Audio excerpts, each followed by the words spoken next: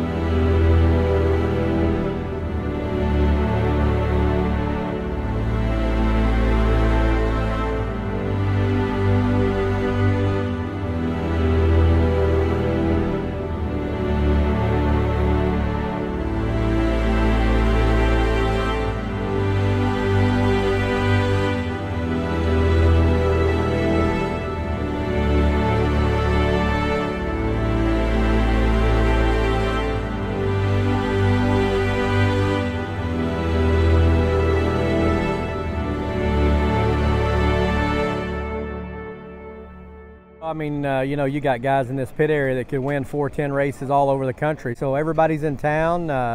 You know, now this race pays $15,000 a win, I believe, and so you're going to get some heavy hitters. You have cars coming from Pennsylvania, from California, from all corners of the United States, and it's always fun to watch. The first couple nights when they're here leading up to the Nationals, they struggle because it's hard to beat a Knoxville regular. Yeah, I mean, the events like this, you definitely can't win them on your prelim night, but you can definitely lose them, and you have to keep yourself in contention. Oh, it'd mean a lot.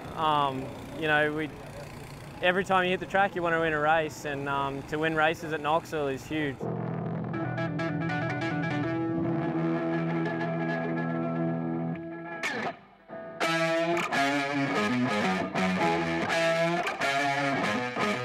Yeah.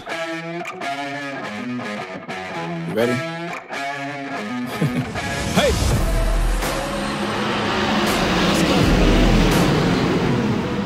Bet. Yo, I'm at my prime. Off of turn number 4, getting night number 1, Ryan Giles is your winner!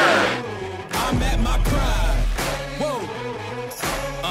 Have I gone too far? Do you detect something different? If you look inside my head, would you say something's missing? If you could give all your riches just to say the word, would you risk it? These politicians so old, can't tell if they're dead or they living. You know I like to raise stakes. We was always taught to hit the gas, we ain't even know they made breaks. We control our own fate, watching dreams take shape. Try to keep us out, we gon' freak, get bitch water cake. I don't need your mandate, don't need you to elevate. I'm about to detonate, cause I'm at my prime. Yeah. I'm at my prime. Well, I think the biggest thing is everybody wants to have their name on that long list of historic drivers that have, you could say, built what sprint car racing is today. Everybody wants to be associated with that intimately, and the best way to do that is to win the Knoxville Nationals.